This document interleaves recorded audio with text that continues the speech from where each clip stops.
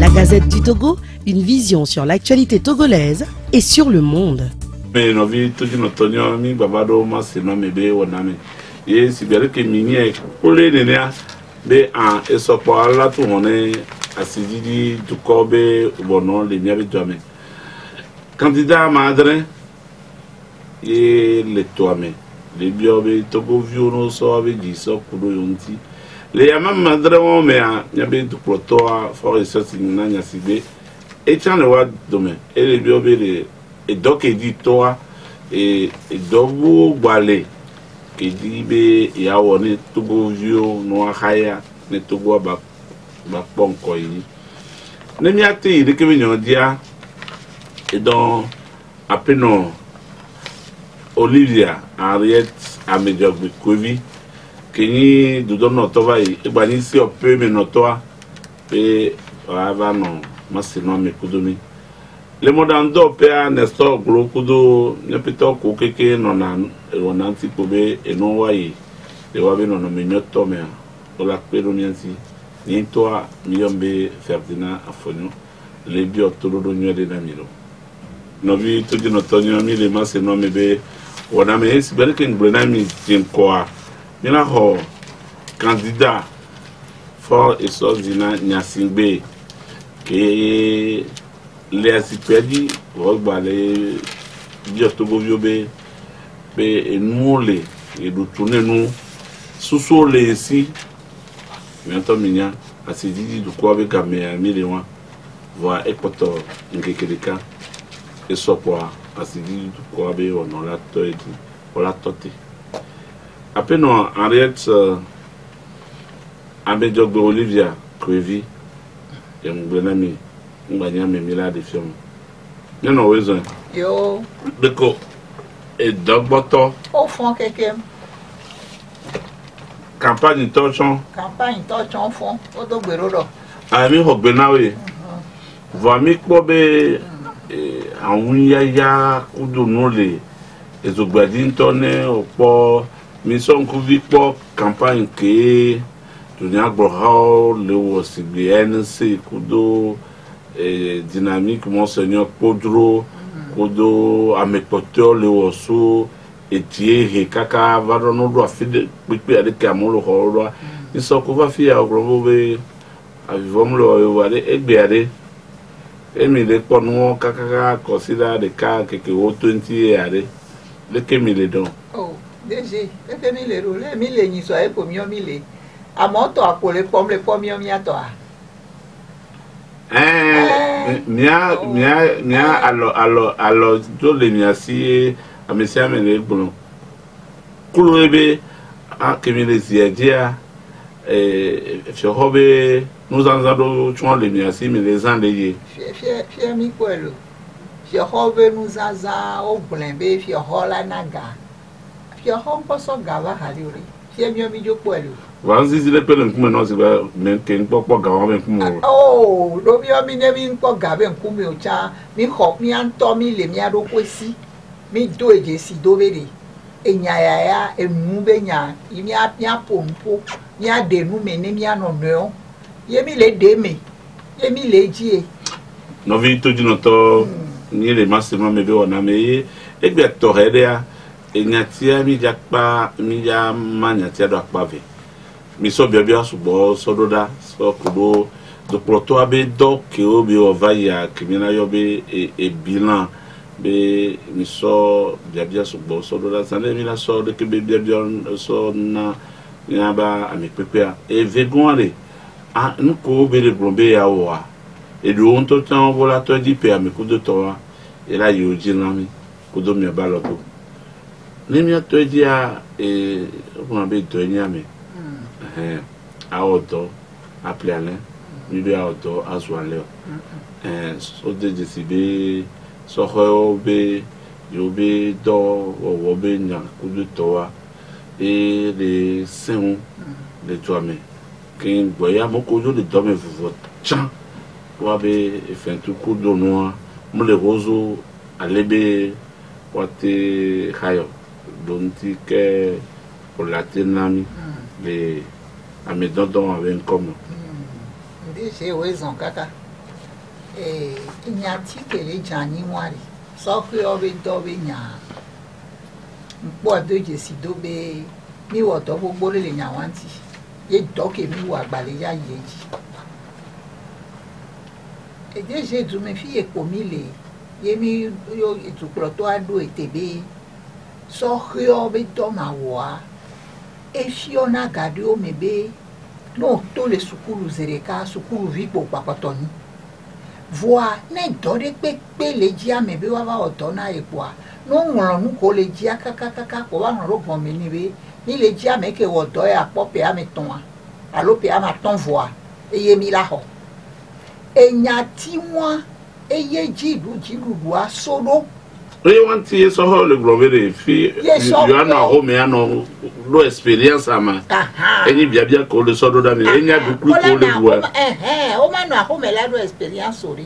Et moi, si yo do evede. On l'a non prowe. Doda do, pe vous. Déjà, que mi na une fille à Outroya, et moi, mené connaît mi apata. Et tu vas lui. Et nene ba mowa mukaro jibe. On va on touche un peu d'or périfi au matin to bunamu. Bien les banana nyore. Bien les banana au voir et que et doko le wa et y a be anon po dio noende. Voilà ni mo le akodape. O kula nuome. Oble akodape a. Mi candidat. D'accord lo. Nyama est d'accord. Ah, on est d'accord. Voilà, mi candidat mbema blanc quoi. Nyamo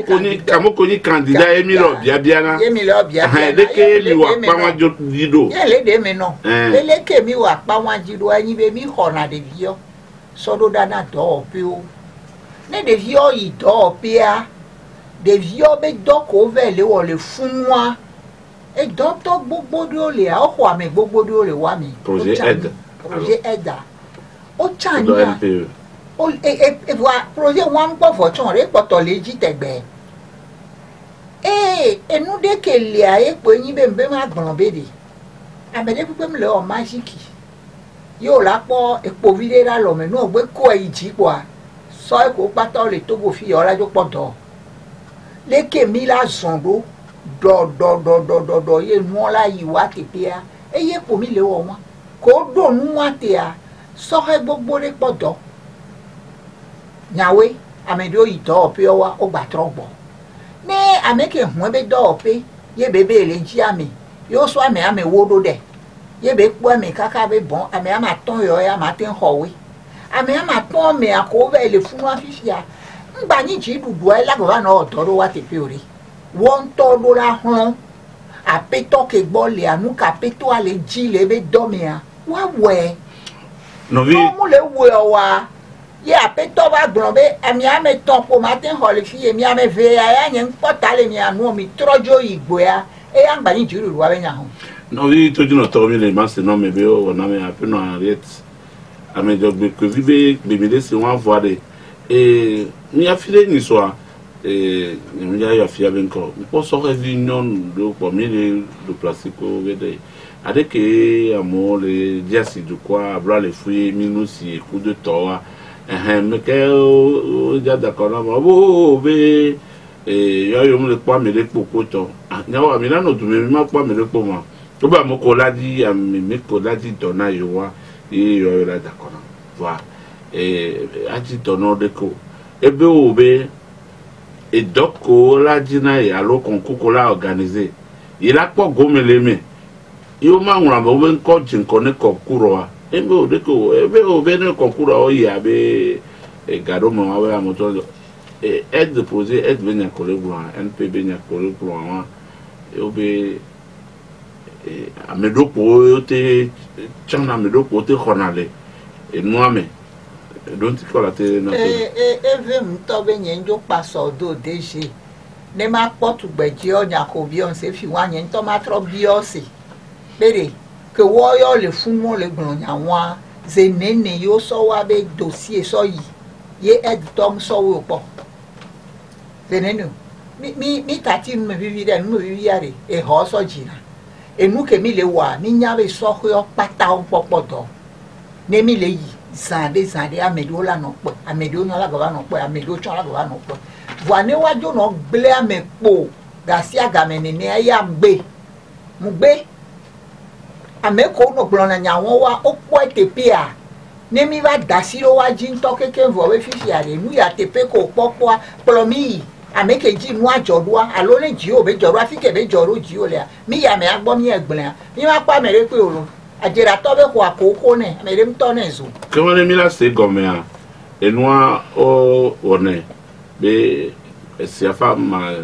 chan les sozo mais mi gombe onya me de ba me alo de ke yinti o kona me do projet vovo ko do projet o minyabo le gbogbo ba ni be have me vinini akoka alo ni be no ayo tu me vinini be yen no gbe ni tu me vi sukulu ko le bi oga popo wa me awo chon yi yo so akoko ma yi po o la so ro da do pere pe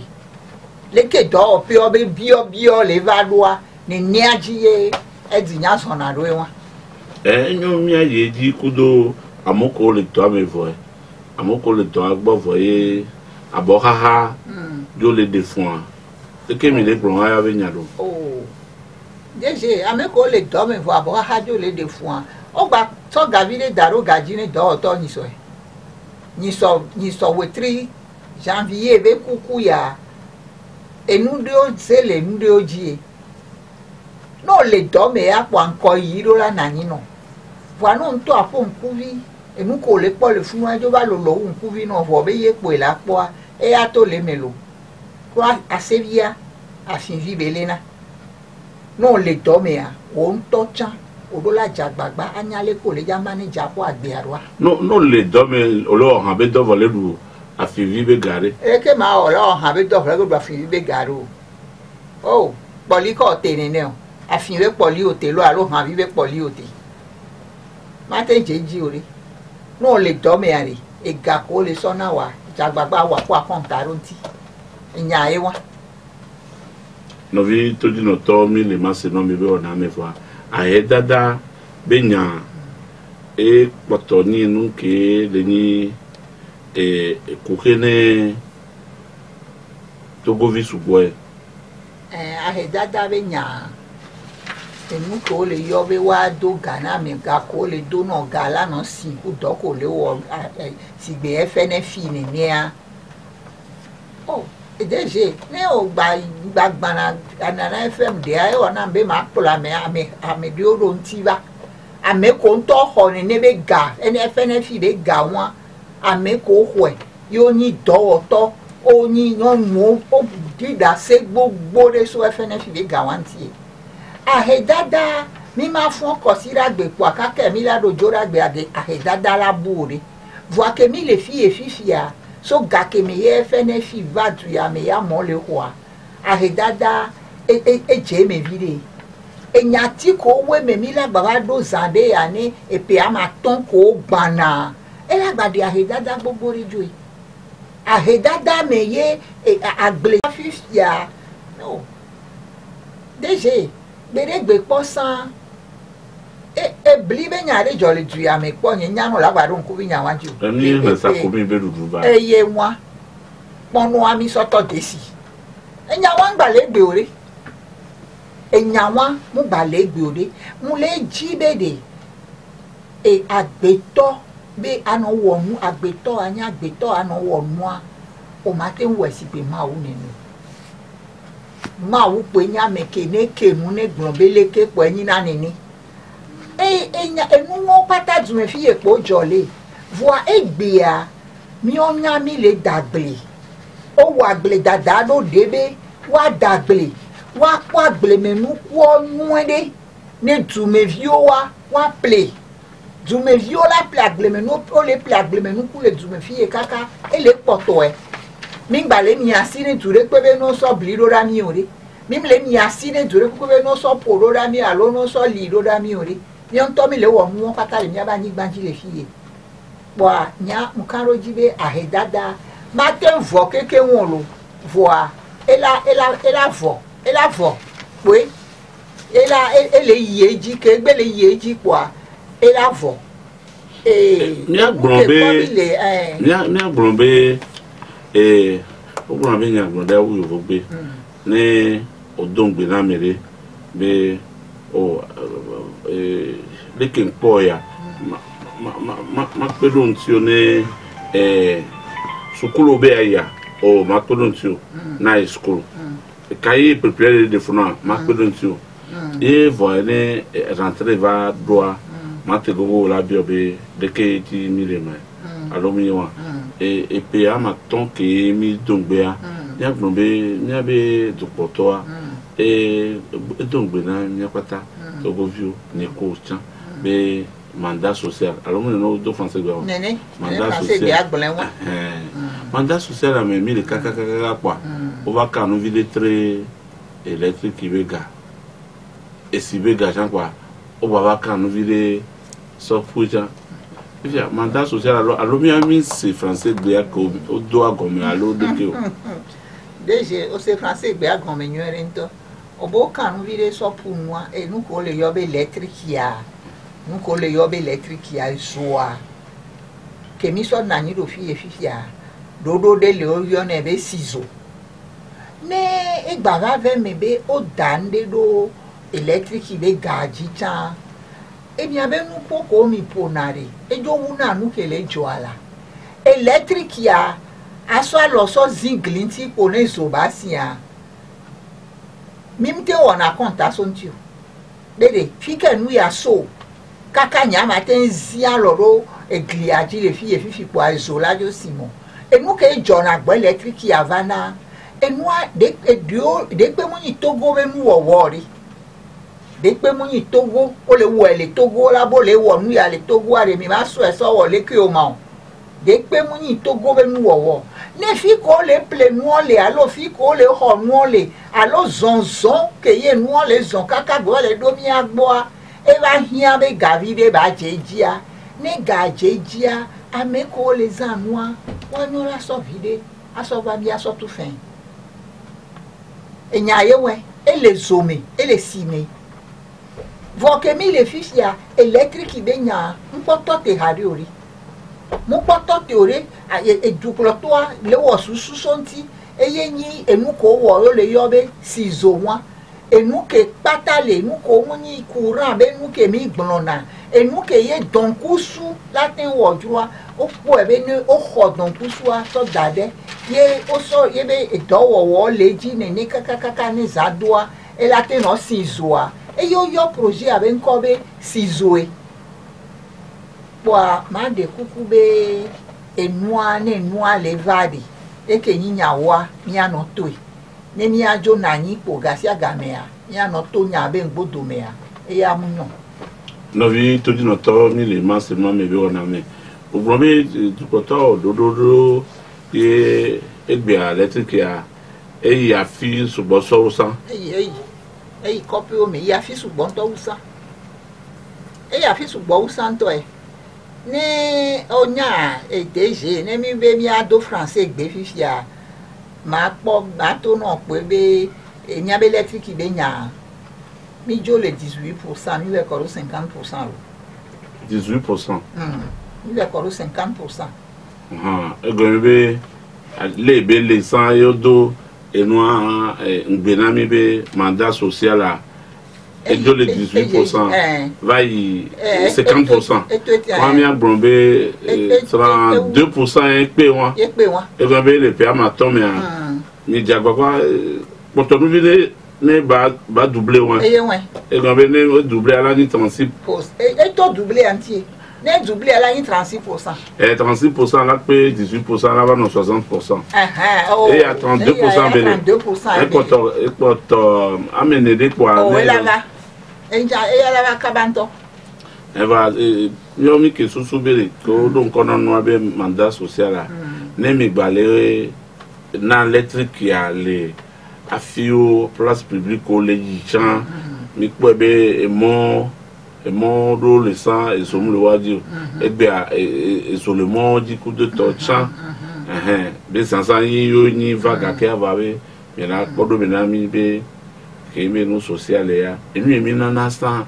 et pour me la voir pour ton ça là déjà ouais son kaka ne noa jemi o mi ato aji kwa mi kpona ele ke be ro la yi lo azere ka be yo ya yo jibe enu wa no yeji avoa yo ya yo mu gbajo no nu ame enu ke le apo yin be yo ya apo yo po la jo no onu ana ezoko sinaro monjia nyegba ko mi to na monjiro je ke mi le fi azandovo nenye ko bi to le radio ya we ho ya me wetro ya fifia ne mi npozo ya de funa mi ntogbe ni ya homi ezo wa o chon les enye cham les en mais qu'elle a tout fait enya ti owo wala edula onu ne dumevi edumevi ne nya be chen la onu ne be dula enya wa le bebe na mto mi lo de o la se nya wa gon na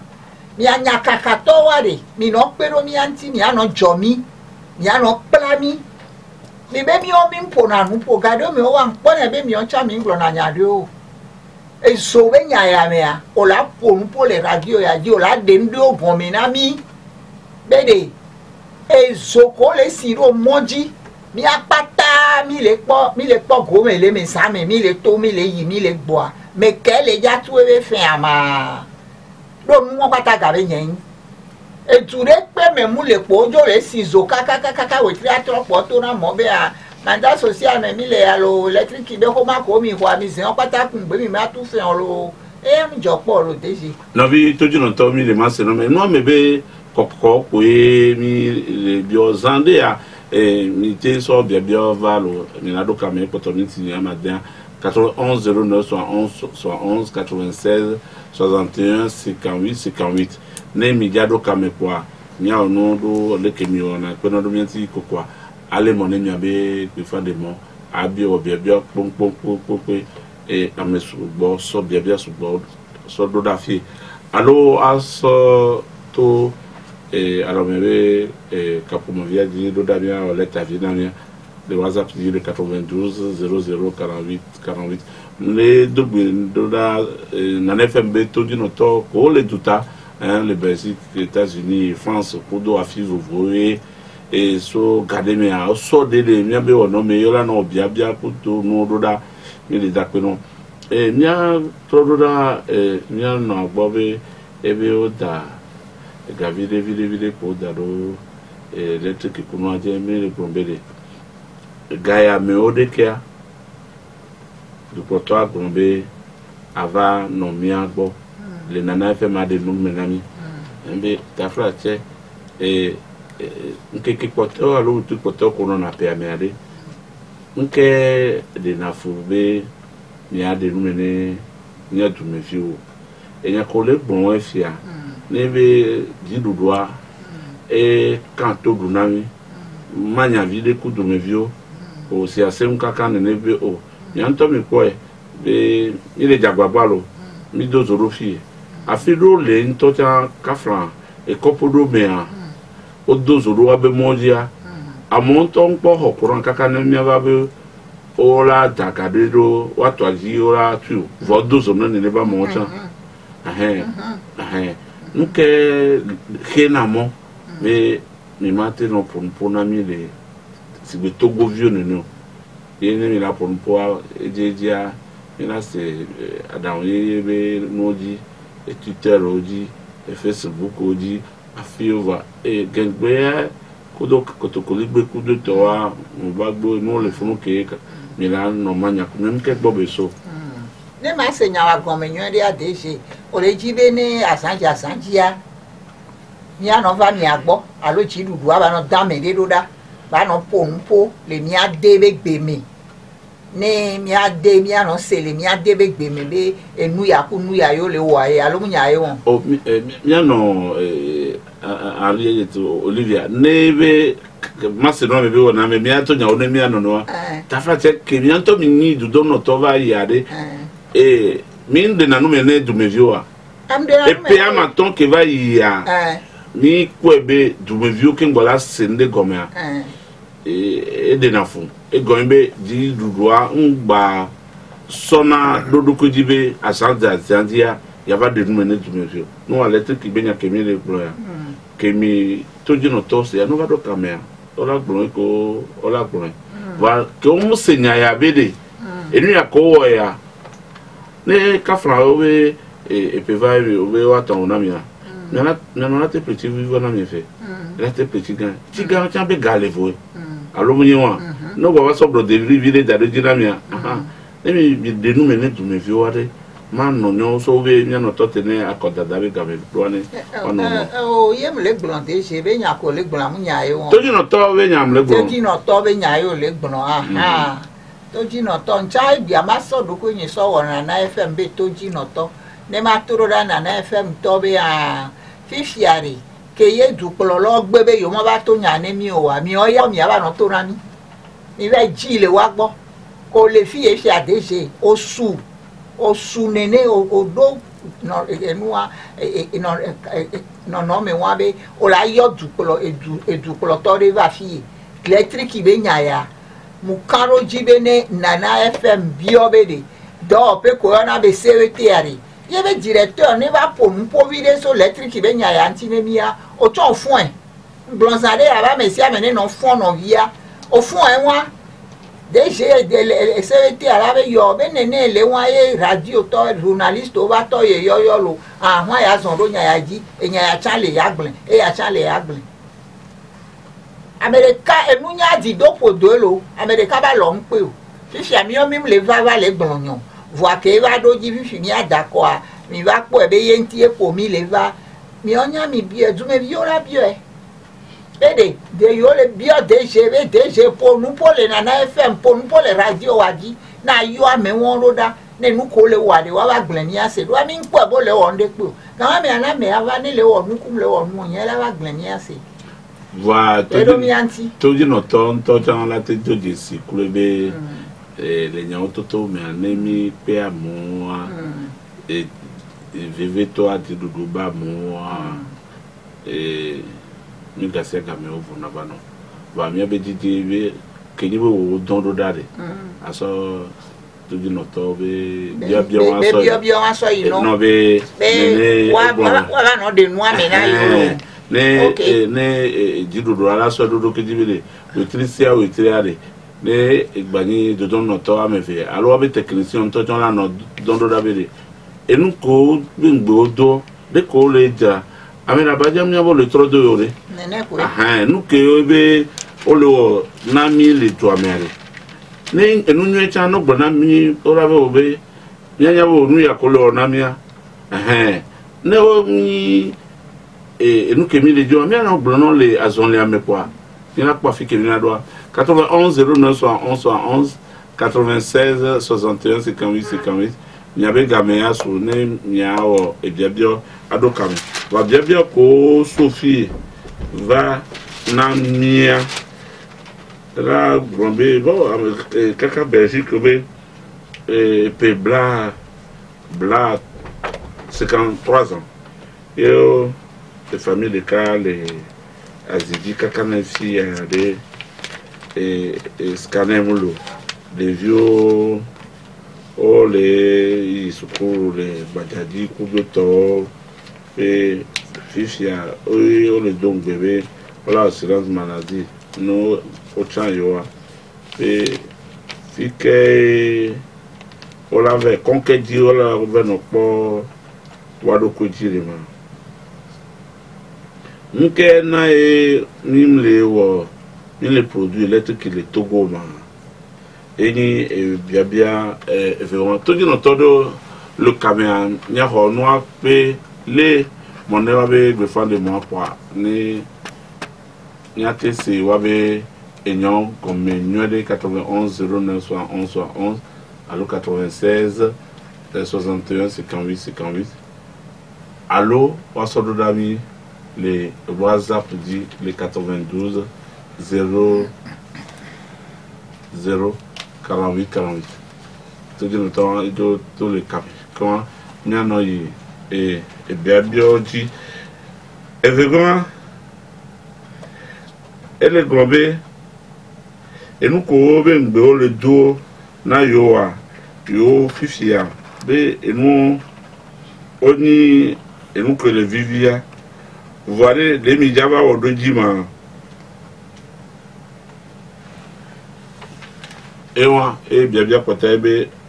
ndo que do bébé président Faure Mujayi accordapé eh bien, n'avait-il pas promis, mais qu'il n'avait-il pas promis que le président Faure ne se présenterait plus aux élections 2020. Il y a tout dit notre quel quand même. Allô? Il y a c'est bien quoi? Il y a Benami.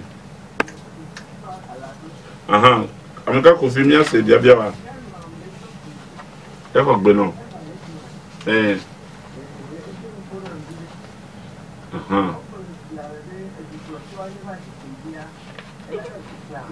Amega Kofi, bien pour la sododa, bien pour le dia et pour la formuler la sododa. C'est ça. Allô? Amega Kofi le caméra, allô? Allô?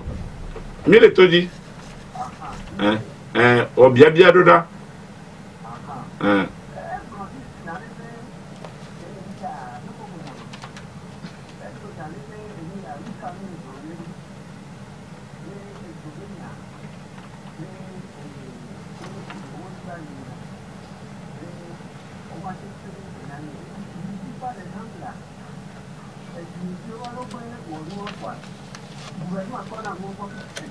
Le ficaire.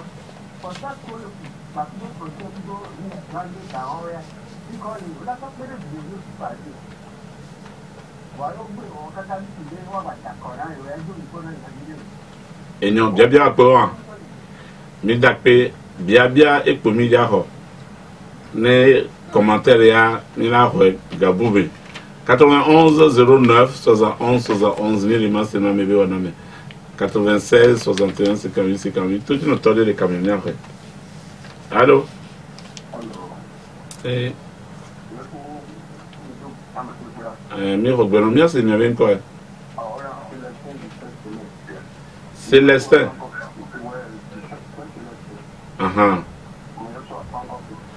Fan compétent fournier. Et non, bien c'est Enyao.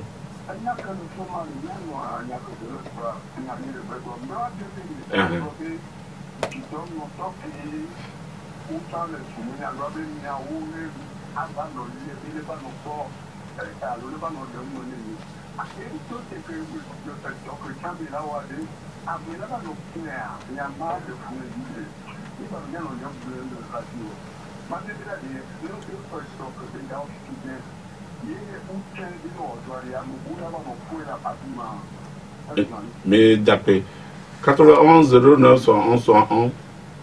96 61 58 58. Il y a tout dit notre quel camion. Il y a pas américain pour amener des monnaies, il y a pas mes pépés ne va y dire. Allô? Il y a 5 ans. Justin. Augustin.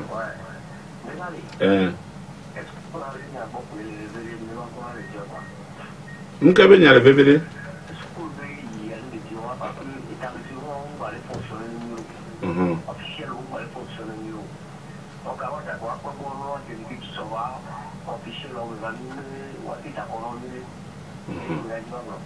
Et nous avons on va aller pour abonner d'eau. Boire des teachers de la school en ami.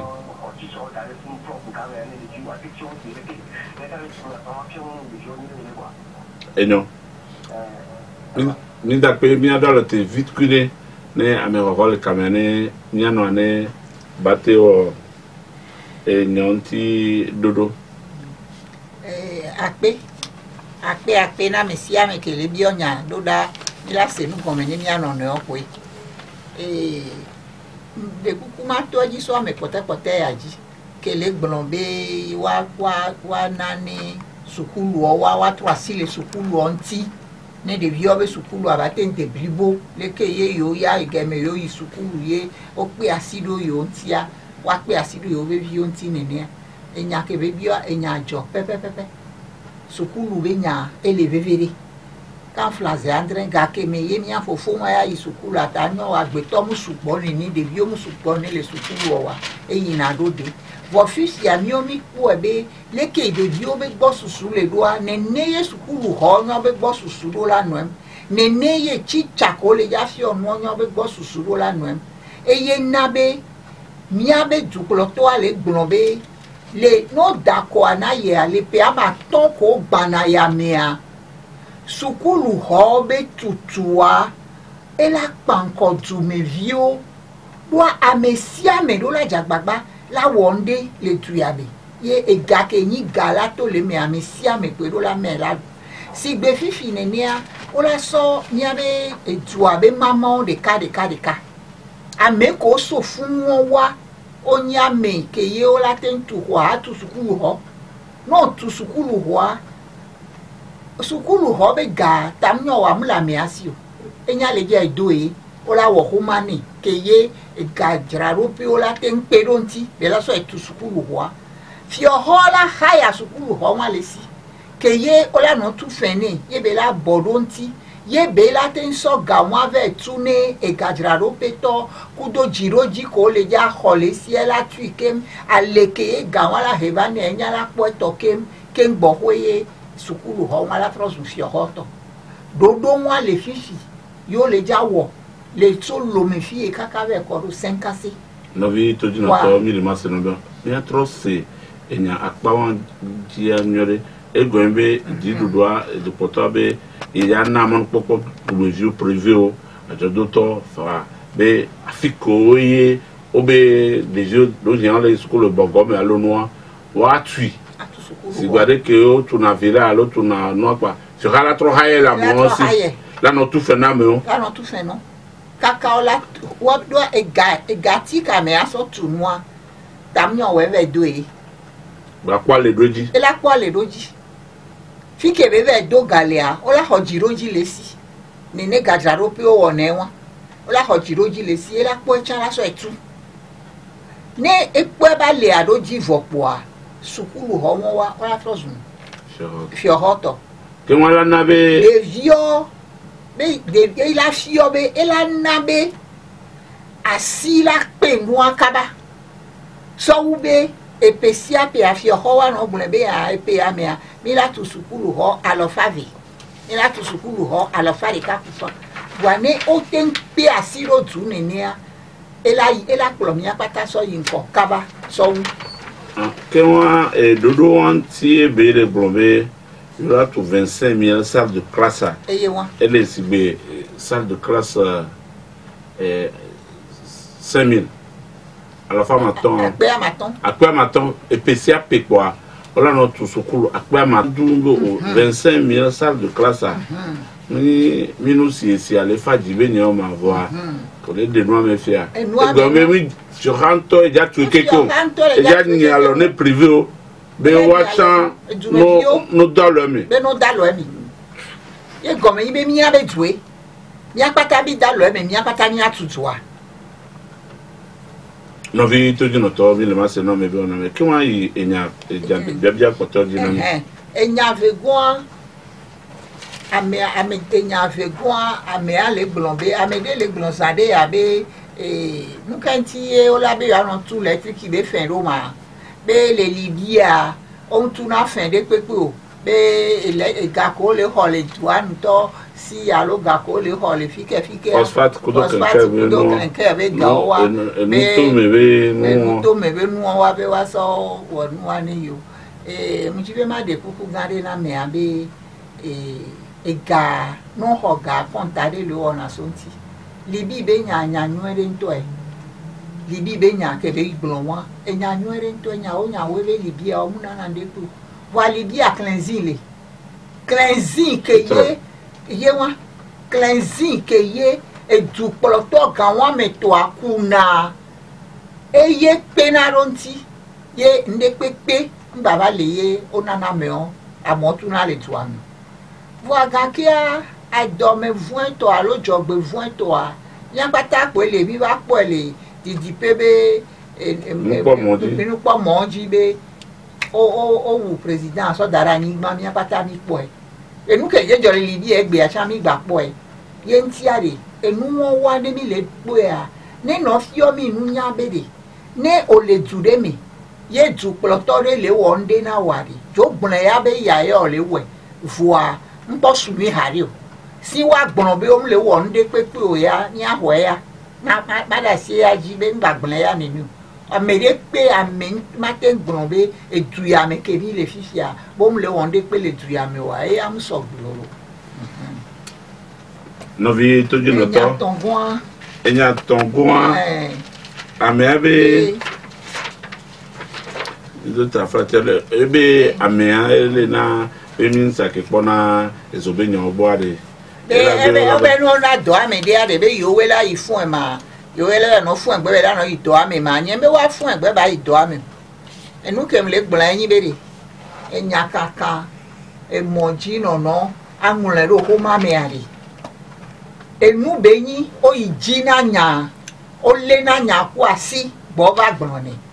yen be ne o baba no po le moji o wa nunu e de be yin o a o de do nu ke nti aga popo ya me ke mi le ne mi to mo fofofo jia ame si ame to le bio so nyakaka oyo wa o le bio be e pe ama ton ke gbana mia wa jagbagba wa wedo de na yo ne wa no de enu le doko le wo ji na yo ame si ame ko le bio nyanye le gbon be de ke ye ne ne be nua e wa mi awe le monu mi awe le sejua kon be nya ye wo mu le mi o mi ke va le wo wa ni onya mi ten zondo amoji ato no be de mi de kuku amo le bi onu ya mi oyo se mi mu mo nje nti o mi awe yin do awoto mi awe le do agbo ame le tegbo enya ra tewe panu o ma ba de mi na mi o ma enya ke mi le gbon aye amede pe ba te ho do la jo mla yin le be ho me be nya kaka do to do ba fun egbe ya ido ami mu nya e won ro tout no to ke no nura mi so kana dibe Belgique et le bon assurance maladie be nyake on va les confier be ils promettent maintenant assurance maladie s'ils sont réélus et quand qu'elle dit na mo te to ora be no se soigner les malades je vais m'attendre ne ko ebere ke be le Belgique ale funa nyanya ze ni ke be tro gbona baba pona elo ami et quand assurance be nyako le gbona yinam ke mi yona be hona ma amon elle tout point be amede aussi fifi ouais elle do aussi il y aura do yi o yi na konji kon wa ji ko ya me o ku do wa be famille o we o yi na konji mi npo ba do afide ke yo la be o do tu konji o le lome bo anya me de le do le lome a e so na den alo do na hu yi na dure me gbe ba yi na konji a mi npo do wa ya ji hado nenyi be konjia o le po ebe e mo gangan de o mu le konji o alo mtele wole ki o ani agblen voine wa bi o sebede no le ya na me assurance maladie a kon ke ji ame ala yi ma kon ko le lo ame a ye ji kwa me ala yi e nemia so bi onwa ele gombe ko don bebe to poto ama yi akodape 2020 mde kuku gare enya wacha nyem mo nje nti mekako nyem nyane dukloto atona eji nyem nyane vlavoa ito agbo le Belgique ye enya kakato BS ye be gblen na we a nya ke nani ro fi we tro ya nyem sepo be gbon be 2020 me aye ma ya koda pe o wa nyem se ya ni po hari wa ezunbe wa ojo le tude me a o se na ndu owu mi ari tam nyo we be gblen le wa gbo ma sim gblen le mi o mi agbo le fi no vi to je no to mi le Massénouamé be ona me le minti ame ton yo me fi ami na bi o mi be madame do to ne ba na mi hagbeleka ne mi be me pepe a ne ba bo mi vile si cho chombe enyan le efunu ni de disibe epoko vaya edi ya chicho be chicho de na be dibibi kudo wa be hele do ego e pekemi don bea e osi bebe loda o ko gbe jivilia ngba no sigere ke peo ono de ke chicho be nya le do egbe o la te monami ya ke ba te glona mi egbe yin be chicho wa o de wa be hele odobo idoko wona enu ko wele mi no wa o gblen ye keji dudu ala te wole ntia ewe kaka mi ba do afide fifi kanfla se andre chicha qui a globé chicha vie si be amedele ye ga et puis ame we ya lope we video we yo wa ame wa duna ga si be 50,000 nene le chicha me ya e be ame wa le 100,000 lo 100,000 le 100,000 e gobe ame kele e konji be nya be du ploton to e 200 ni ko be e konji be nya e nya lodi e quand c'est André nya be konganji kele ni to kon ya o tu kon wa je fie o vide et va bon et conduit des hôpital de référence la gué auto est tout au do pegun kare me mi anto mi sedo nya pata mi ve po ma pepe auto est tout et konwandia eye le jani konji ke ye e amo lokita kowe no jayi fun wa e dokolele ola nya fi ko la so ya ne won to kelele do anu kele wo wa yo ipo be egbun ye be hian be wa do mo de me ne wa pora be di e doke tutu le wa me ale ma e kon wa dia o to etutu ni akudo mu won pata de ka to vone moi dodo ale be ola tu konji do mia be e dua be soso me de ka ke ye la na momi be ne dono va konjia e dono aya matin yo do de be nkode le ke nu ale wedu aye be lagbon voa dokita ke be la dogo ku be la ponu poku aye lagbon be a ameya enu ya ye le we aye alo ameya be nu ke be le gbon ya no ve o de hun ya ni no ji enu ya leke le hun me ni no ji enu ya leke no wo nu mi yo na be analyse no wo nu kenke mi o gbe so va po ne gbe po do nti ko gbe po machine odo la nani ano gbe soso ne o se wo do no se wo analyse na me apo yo po mu ke be le ji apo wa nya fi ko la to yo la dado ani alo e konji won nya o le to mi o gbana mimi jo le konji be nyon dia nya be jilo edoa agbekpo de odo miato sukuru ye miato chon ova nyende oto le tuyame agbedito be nyon le efevele sokuru agbedede be enyon tia ni doji sibe dekeye amo susube agbedede be nyon la noa ya maton ko va ya no men kono tutu nko yi no wole akple de debe akpaji e la to si di de ka e na mi bobe la de debe ba lo pajia o nu ya ke na be agbedito o haya vide so epeko va ye deje agbedito haya vide agbedito wa projet o na ni no hame fifi jen ya niabe enu agledeto nu ke no agledeto be nyame ya no ve dagle yo bua ya kaka yo jo de agle nu ku avo yo nva pa me de pe ba ple na wo wa ogu pata mi do tepe le duyami ke ye ne agle nu ku obe de be game gbe supo a e tronado agledato e plena noa le wasi ye be sova na agledato wa ohia machine dio la so na odo o kwisia machine ole de no voa ole gbonbe machine won wa o la va bi odu me vi onto o la play no nyon ya onya agledato a etume vi ko la da machine ya no la po la nyabe amenwa ele ye be tume gbo le ye so le ye gbo ne ye bi e po ye la po noa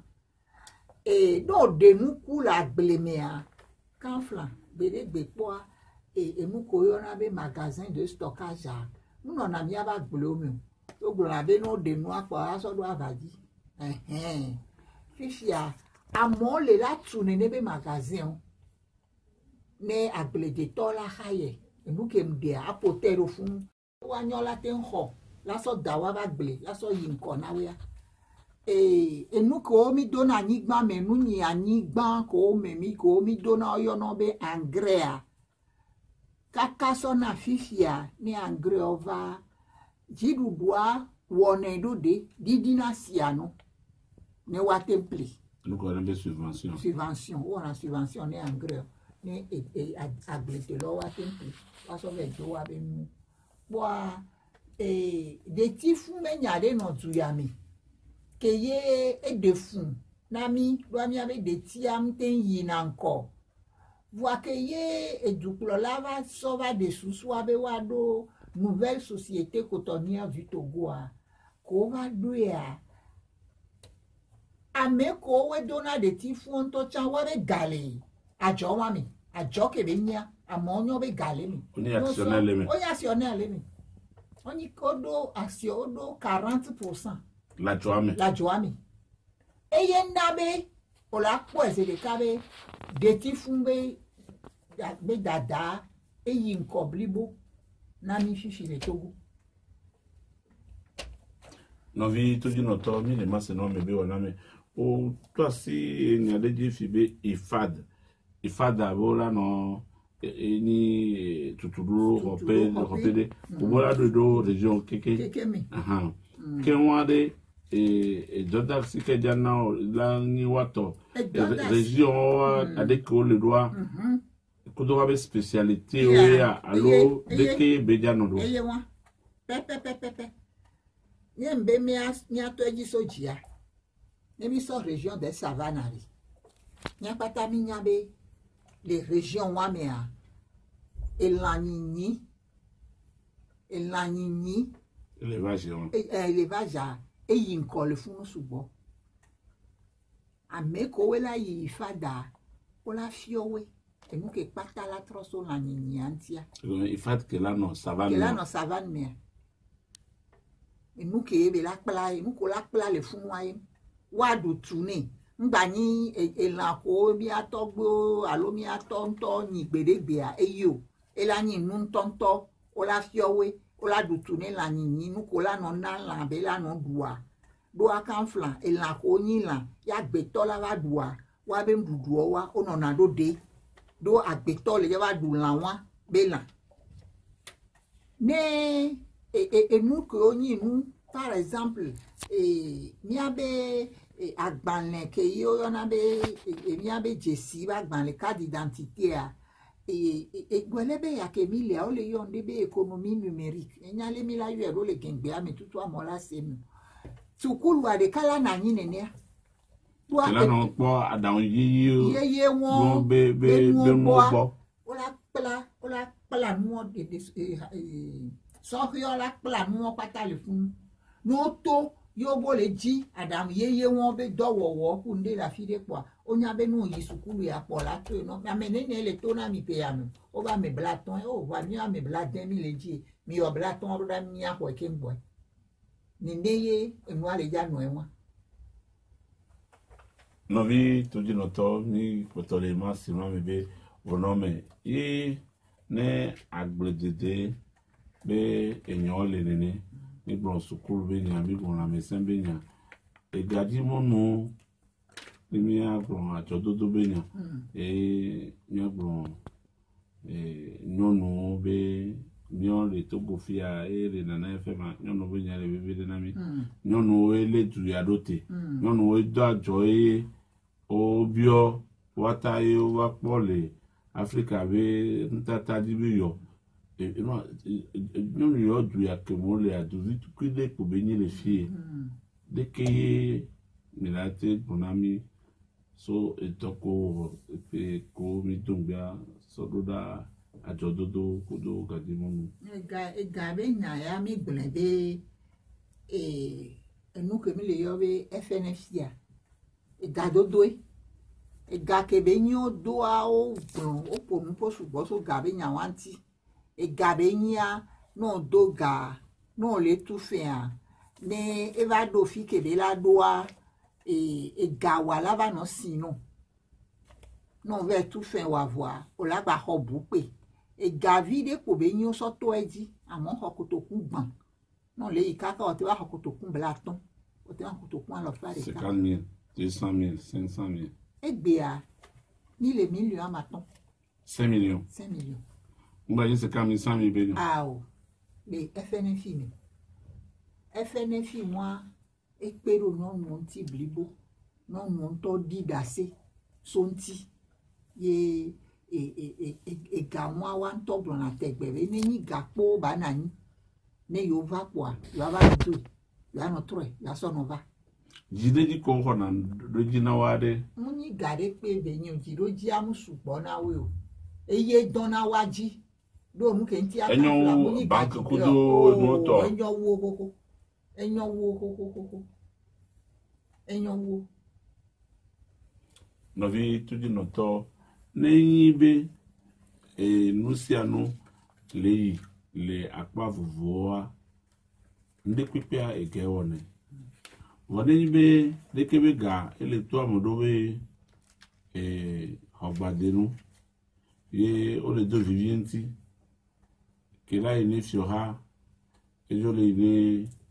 ojo to agbado vile da home mle fioha be akevia mojole yo be kevi la agbado gomea. Et le pourtant on va dire décider et nous les ignorer d'orader et pourquoi travailler et nous maillot coué ben comme ici les vivre de double garantie coup de temps va y aller il y a des peines va de mes vieux bords et de les essayer couler mais awo nu akonta mado awo nu to maduna ejova ni lopoe amo le talo didudwa ele tanamelo nke mo late de ne to di no to ga po enu ke ma ten de ni to di no to wa re eyan wa ni yan va de ya no le yan kwasi we mi ano gble enu ko le gbon wa yen be mu jona gbere po ejone zanu dudua ejona voa dume mile cede le plomi si ole dowo pe ole ke weye o chitero ne nebe nuntia dowo pe won la wo wa be do o la denyade o to na mimi la se Amedio le tu ya moyo no be la Cour des comptes. Amebou le oyo ne be haute autorité de la prévention et de lutte contre la corruption et les infractions assimilées. Okova bololo be nde to do ame bona do me bio be yo ve. Bi se wa be nko bo ve. Wa so kakana kinyeku mi le fia. Nyenya no odode gobi ke minate blombe adoko va kwa uya ya be obe fifia nu gbeja no si so de ku to wa nyanya no odode gobi ke mina so do akonta asijiji du ko we ga ya mo de ame won mate na ni pokoma odo se nko kele wasia nkokele wasi enyi kwanya seva nukola oye la dume viola so ave di so kudo wan ti bo ameyo wa edo to ni o va ba lo dola na me won to akonta jia na me won to akonta o me juro do no kero nu be glede nti ola gbon po deje mo de kuku gari edu ya me ke bile ade mi je sinya no ne akenu po akanya ne no vi o pambe woleke emi npo ti pe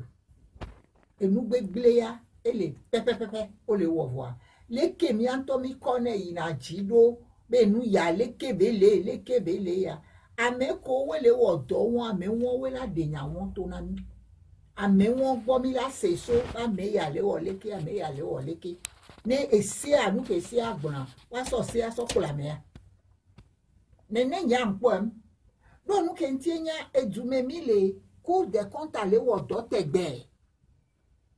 et dole pepe ne pi à 3 et on a so et nous qu'on a le budget de l'état le cousin et sur robe gado kaka et pi à 3 mais qu'on on a so petit et do pe fo que oui sur robe gala l'homme non on les a haute autorité moi et qu'on a nyaon patagbo et nyati que y tout toi mais on de to ye fisi mila globe a me won we de nyayato vo wanketa kaka o mu ponde pe o ma ne nyam le ponu aye wa do amesia me do la we be do mi ma jo na ni vo ame won la na ni le wa be do o me vo mi on to mi ajo no globe enu ya leleke yo si be du me ne ne a pedo ya si gbade ko de si be enu gbeglo le ko de to wa ngbegble de pe on so ngbegble de pe yo kunu meswenti kaka ebelio to na mi du me vivo o de so de ya ameka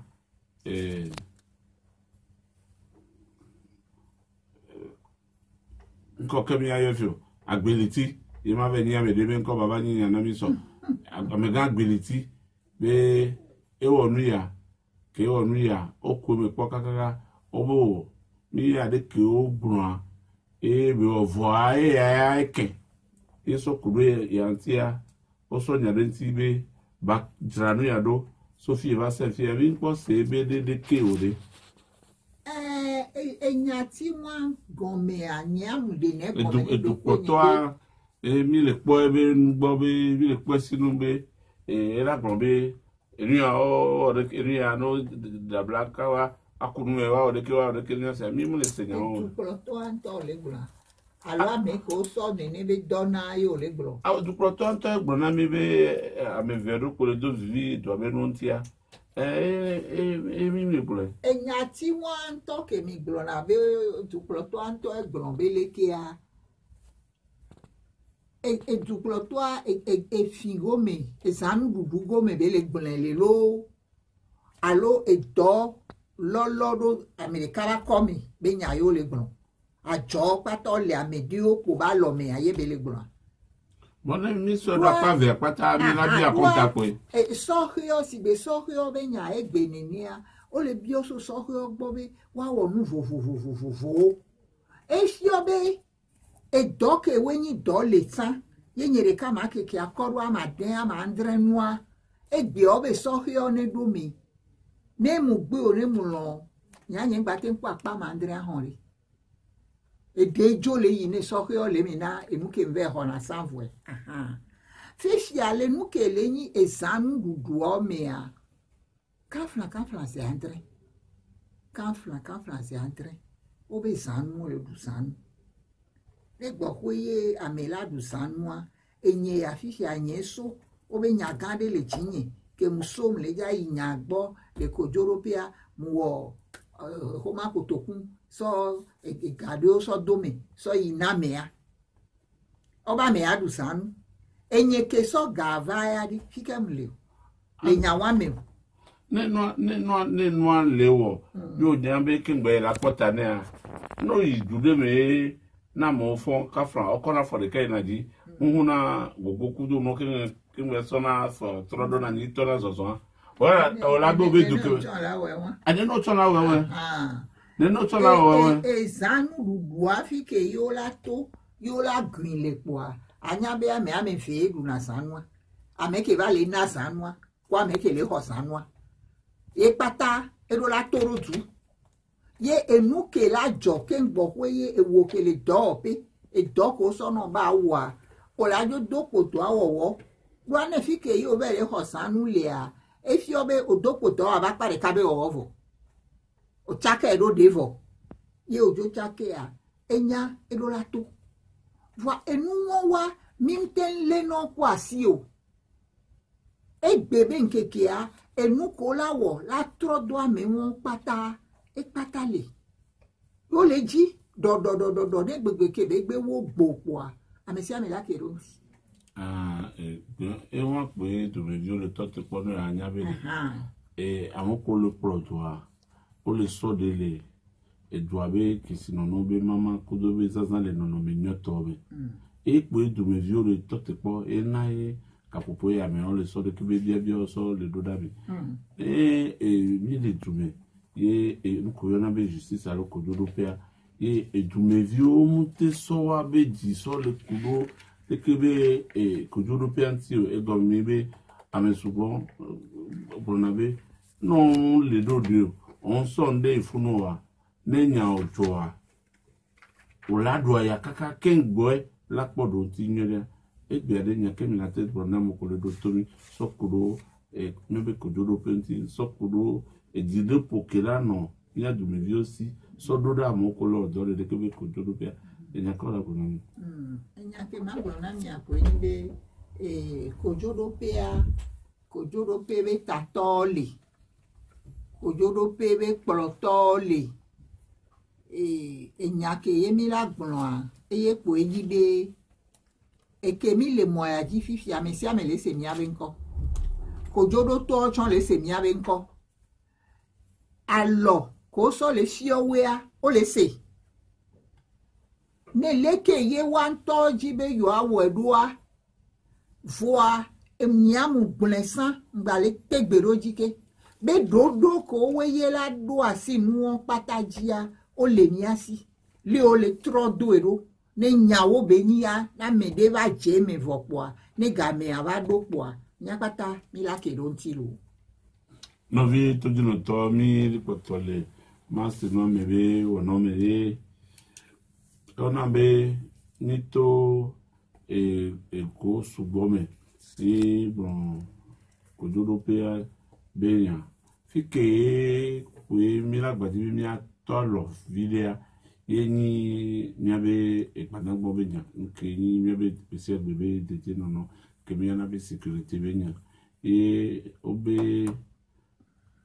porto ododo so kaka gade mebe et ogbonebe nyabe sojoa nyabe armée ni armée républicaine voix gade meba ya auto disibe a pade dito supole nyabe ekpadangbo me fifi yare pikova yare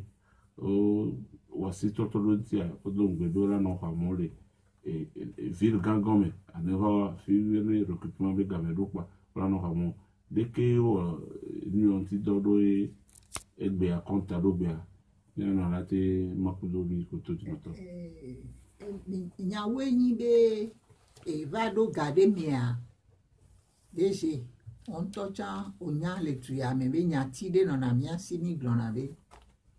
akwebi glona ni enyawa eni nya mi glona ni mia be vio be yo ayi soja ntocha mi gbe na no be o mai sojo game ke mi o mi le gbe ni be nu ame do yo le loin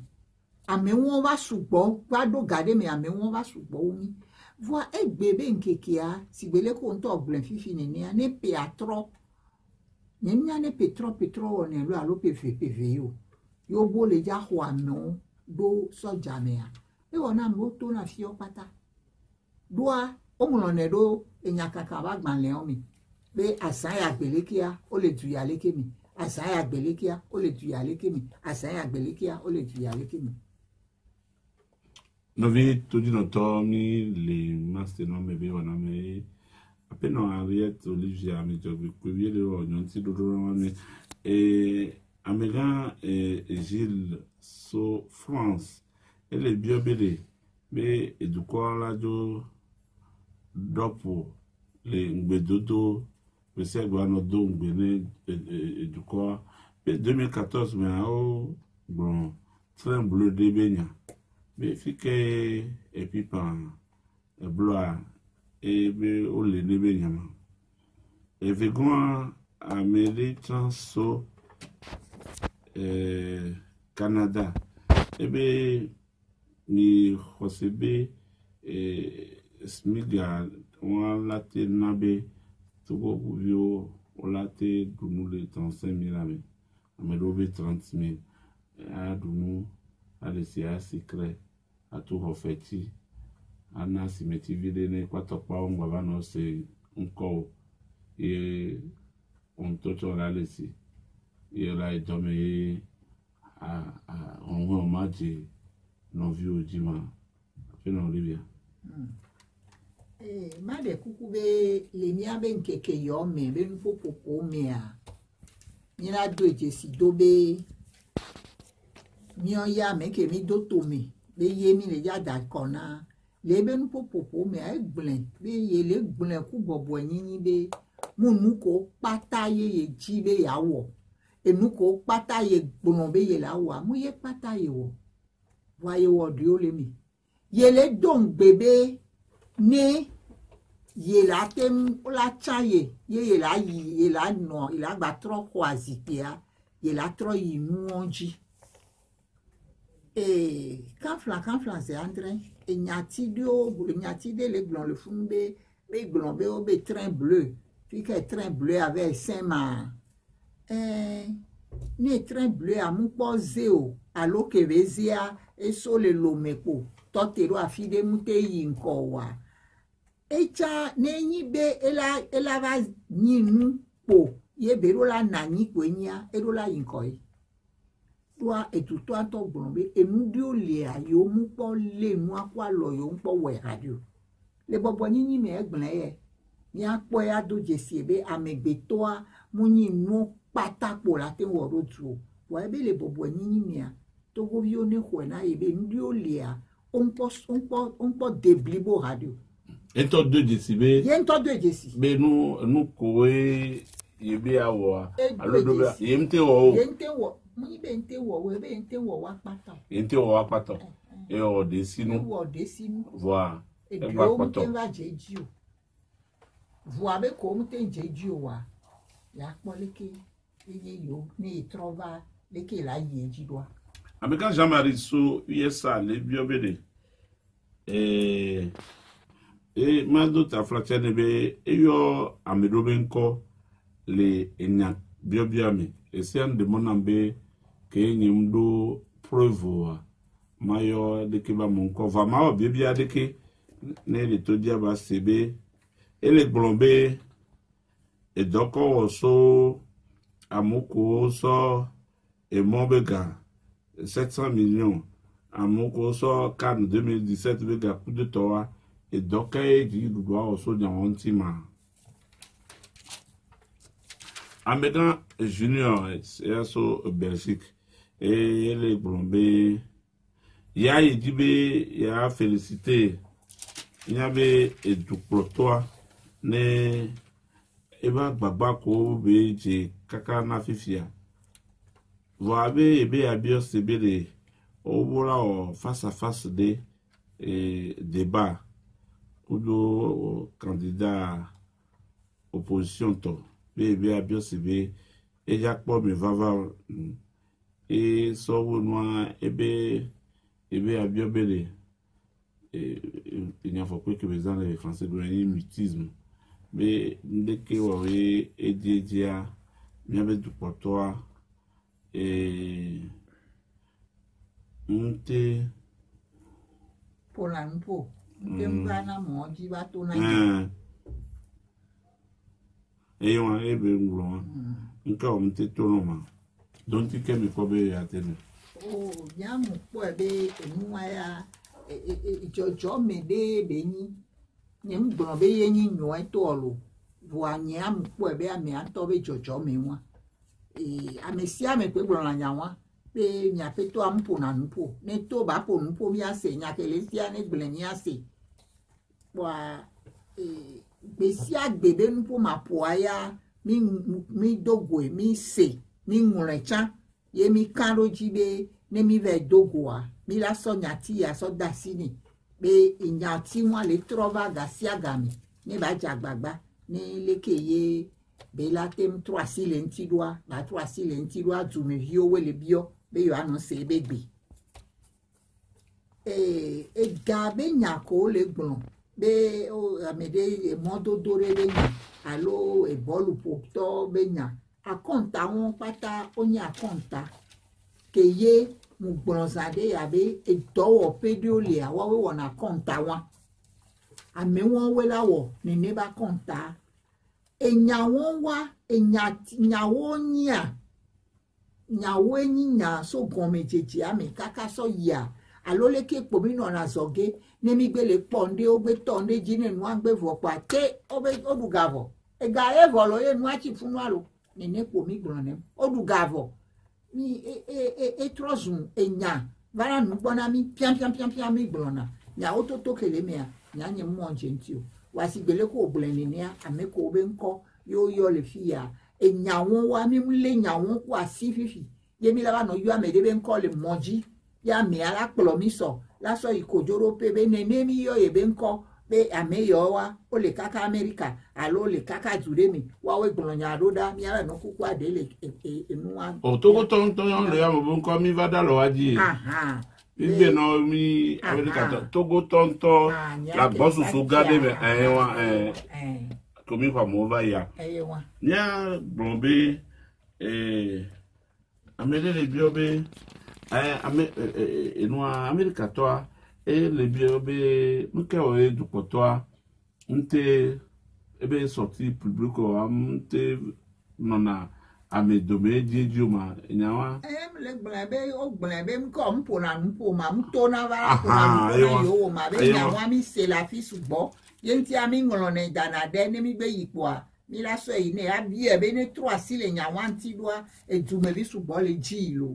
wa o le blombe ko tro asile fiorado tobe garantiere nka oye o mu 3 si le amoko le odo le privé alo amoko lo do la job me jo komi fiora ba jo me anu ko 3 si le wa be garantioma deje mu de kuku enyawa nya le ke maro ntiro ro fi opo wo 3 si le wa be do to be garanti ye mva fi ye mi le bi o wa sebere le ke ya me ko le wo do vo ye opona npo be gam le su yo wa le ko la we do ma e mbe obe o gba dan de do jino so ni so pe ya be kon mi cheche ajo to wa yin po wo yin se wa be yan yin nya dodo ko le wa si o ni ma tempo mi po so ya anti o enyo no vi to jino to ona be mi gagleji ide sokuro edo kwe dukotoa ewo mo abenya amele mo le fibe yonya be odomo la fi evovo kudo enuke peace rural o obe eduko me amonte na fafa de o ivoabe yomujado do mo ma kan godron adu be no ojagbagba ne ya habwa habwa be grobe ahededia ne baba didi wo adekebele okay nemi jole funwa o jawo kokuro pe na sine nemi so gapopo de kakuzo e fantueti so dia me akontabe enuko be baba ya ni ade mobe nuko be do susube yawo nepe ama tonki gbana yin ni be mi hoyebe bobo ni be nyako elegbon kudo kuku de be mte woto kikunwa yo gba chanya be enuko be lawa ni ade mobe wa yojinami egbon ya be mi akota ni se jilo pasi pebe epe ya ba dodo po be ko ba dodo po no de bi o je dodo po efen ko tu na le sukulu gbo oju na dodo po ebo ma gba tu hen we so to ato de ade go to ji ni so e afen le pe ya mi fifi a modu ko ojo to fe akegbe to protava de ni ato de ko la ba na yo epe ya mi ko le gbura année scolaire abu ba le pe ya mi nemi année scolaire a eso na septembre mi dodo po be jabe mi dodo po be ebe gabi le gbura fifi a mon tout fin ho amodo tudo dodo ko to ga o tu ne janvier me on hora ga wen janvier a yo vo bo ba le to nya fifi au donc ga me aso en covid au donc ga me so in ko ma mi la bi o nya se sonti be ke wan ton kanti wan to donc ga me aso in ko ro o se afli ne nya de a yo donc ga me aso ya e ya ye o le gbon lo allo EPA ke gbana e gomenyi be année scolaire 2020 2021 doit obe payami. Ah, mi bien nous de gomme de dia. Mi biose. O mi biose. Aha, ke Mi biose a, mi bio di do ba mo ko wa to mi bo fi. O be payami be habito de si be zo mo du nane. Be payami c'est le cas. OK. Les années scolaires 2019-2020. OK. Et on le plombé do hiamoko o tout fait description ne ba be vi obe do pauvre. Wato emi la bio se fifi la nya. Et on be de ke mi la wo do. Ko la jo we do ma. Fifi a nu ko mi abula le fuye si ale fadia. Nya ngbedodo yi wa yi kina. Ngbedodo yi wa mi anto mi gbon recavo. Eyin sukuru be yi be enua. Ngbedodo ke gba le VVD a eyin non e fu non be konji yi. Non do va na e fi ji be gamela su non la va la po bom da fu po. Do ele fu ni yi kwanji aka kebe la so yo. Non ve biobe wa wo analyse be ni ade. Non ve biobe ba ngla e nu pata non na la me non kwa o gbe na be yo ma yi kwanji o. Vo fifi a obe fu non be konji ya. E gare pe ngbale la koso si fu no ke ivi jigbe ye be ve me be de viam te le ja to ozu edu ye be la hia be dokito la dakaklania bere gbe posan le tu ya me a ye ke ngbo pe ya me la ikonji la re no jivi yo la be dokita le ja odo ni a e kita me vere na ni o plena o la ple de ka o la do la ngo humani mi la so de kava gbe ya me ala do amekoko ami ora ba de homa butona mi ba me ala to la amekoko ami la yi réanimation o va we ka ko va tro so daro ko to kwa me woji fifia o be gade pepe nto be na mbalo no o ja o césarienne ni nyon mo fifia won be de pepe nto mbalo ke won ka fran ñu su ko we o vovo le na me no be yo so no je di o di na vi be pona na me video fa ola te dido pour vide la va nommer te do fu fa divi deje e fu do po ajivi po anya wamba na mi aveji oro no be sina césarienne alo e fu no be konji ya e gare pe mu le nti opo a e gomi mi bia go ran jivi opo a le mi ja va gbe la pe ja po waji o inyare ke wan lo o ke mi be ja bia no tro si le èmi avec be se gbebe agbe no no ti agbe moji le fi ni ya le fi ya o mi npo gbon ya hade be mi aji visa hado do nu ke ti enya e fi ya be jiji ya konta la no o na me de jide ka pe fe o kaka o le ke e won ko le gbon ba na si ti o mi o gbon ne le mi ade koko ba kongo mu yi fi waji ori ya me de jide ka be ya ba jide ka pe ya wale ke de je le gbon nya doa ade ko jibe asi go me do tutu gban o ye me de no de ka o jide ka gba jide ka de pe fa o be wa do hu agbo adare mi aji ame wo ma mo susu ni won susu aye won enyo de je so ke enya ti ke gbale aye yin be no jide via vo ye o le ja be wo jiji ho ma ni de via e gare pe nlo la no igbe o ma fi no divi po o la so bodo de janti no e fe me de pe matu ko ma ko ona le kun aji a o la so ba ifi go ran jigbe ho ma le wo no ba yi wa gbo mo ko gare pe la si o enya ko le owe wa we wa enu ke gbale kon mi enjibe mi agbada si roje eyin emododo be nya ni abe lo mi be enu ke mi ona be afuta mele oje pe ani abe pora denko fidele Africa be du kon mi fifi ye ehun gangan olona agban gangan wa kona do fiye agban ko yona be container won wa o ba kona do mi wa po atale fiye eduko tro domi sigbe Ghana Côte d'Ivoire allo Dahomey allo Nigeria les conteneurs won va pata o va koro fiya bateau bu zazabu le va fone sojona voa conteneur ko ni Togo to a o la no Togo ye eduko mudo apu tro domio ameko wele enua be gami ameko wele ni agbonba me ko wele si de Burkina Faso, Niger, allo Mali. Ola va ho wa be conteneur a. Nemi va do afide fifia. E conteneur wa on baba non ko ele lo me hon. O yona ndebe port sec. E gomeni be dapango fifia o ja o tepe dede 5 cassé miracle do 5 cassé ni frontière. Ola o tepe do fun. Ola lo conteneur over koro fun. E wo kele ja so Niamey, Niger, là va quoi pour conteneur. On va rien qu'à la lomi.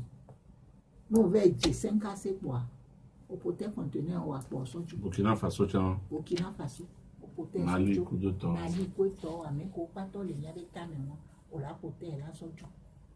Ne conteneur va pour nawa. C'est barré que à monsieur me va na pour les lomé les filles. Va on a conteneur wa. On to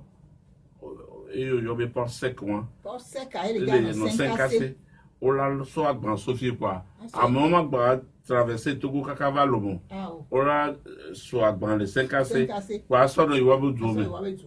Et agbanko la zan de sibe 5 cassé dans pango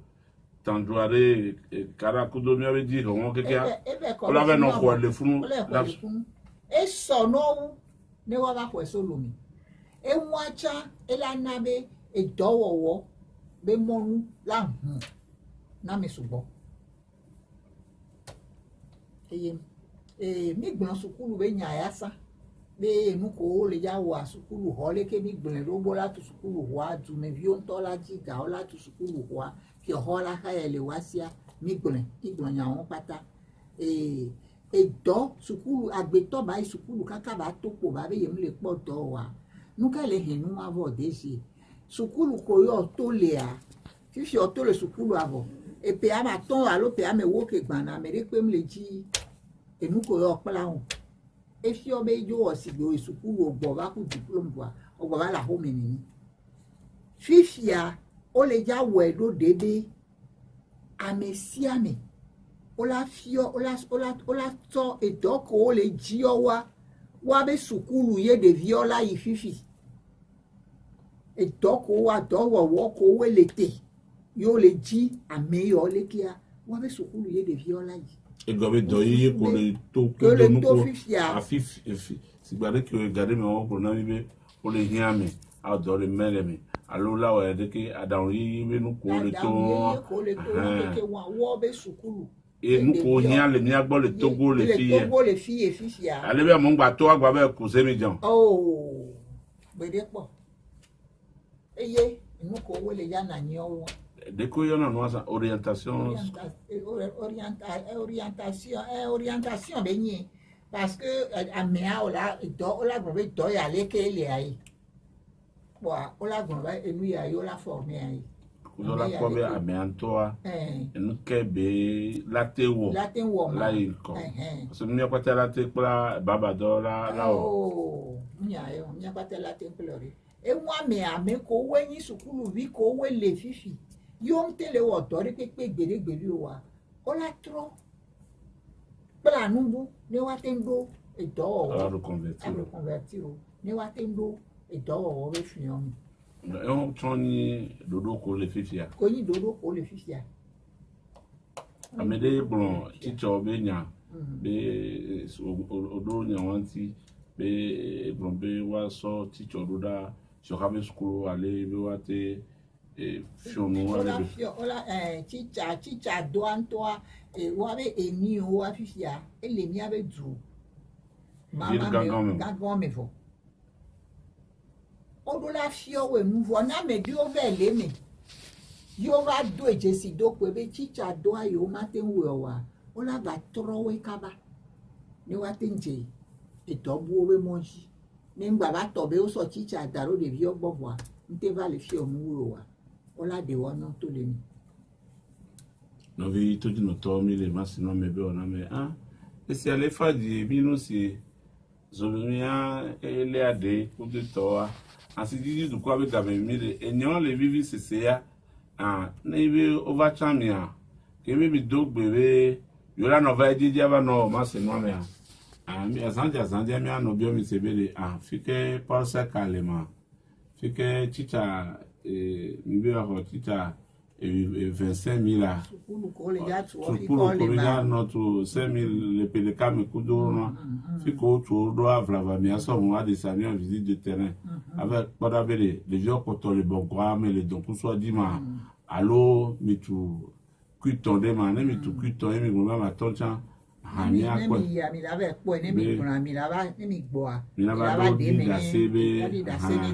mi ke mi jagbo nyana mia mi do vivi nyanti vile be mi amateur va mi jove po ameton lo ye no le ja do mo tan fifia ne o kan gane mo wa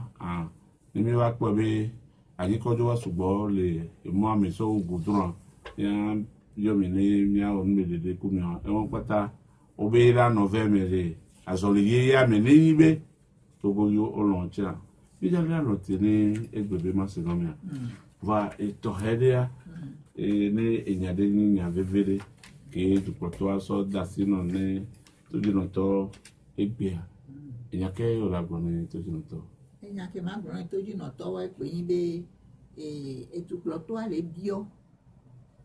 le Togo vi de sia de bobe ni so même la be ba ko ke mi le jada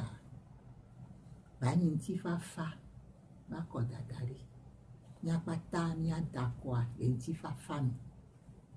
nya no te po ako abe henhlen lenti fafami ye ni edowo pe ko wele nkoni aleke be edowo ti gbe seni ni seni wa eye po pero mi anti ye mi da ese ope mi no lo ba ko seni wa ye po igbale ye mi da nya be akome be muto me ba ko c'est ni moi ye ko le fifi mi gbaja le ja so da etukulo la ba ko a ni aja gbagba ni adoto enyakeye c'est ni alagbon ni mi apata ni ahwe enti fafa